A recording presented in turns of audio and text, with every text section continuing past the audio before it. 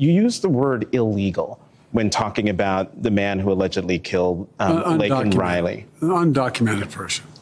And I shouldn't have used illegal. It's undocumented. I say he was an illegal alien. He was an illegal immigrant. He was an illegal migrant.